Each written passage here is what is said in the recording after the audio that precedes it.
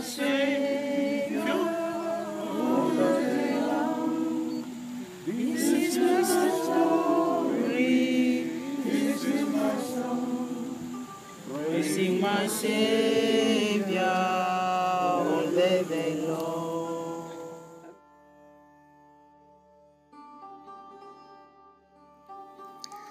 I first met Chief Fandanumata in 2012 at Easter at the Wontok Conference in Bundaberg.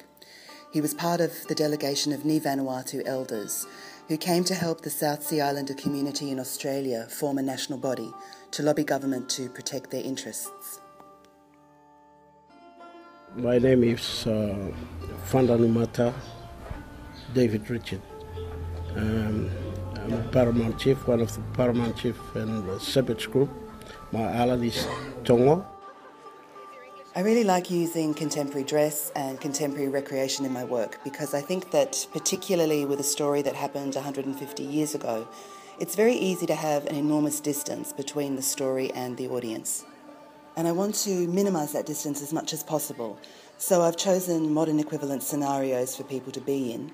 And I think that will stop people from saying, oh, that was those people back then.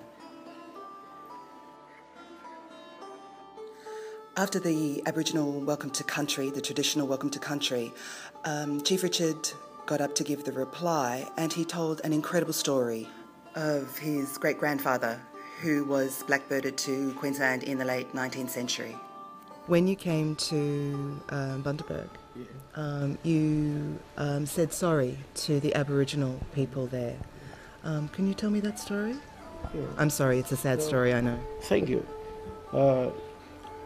That's what my grandfather said. He said,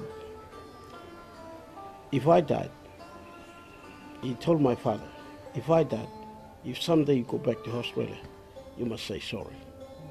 Because he's a Paramount Chief's brother, but he's his warrior.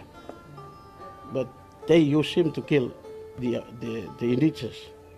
When we went to Queensland, we thought that the Queensland is for the white people, not the black people.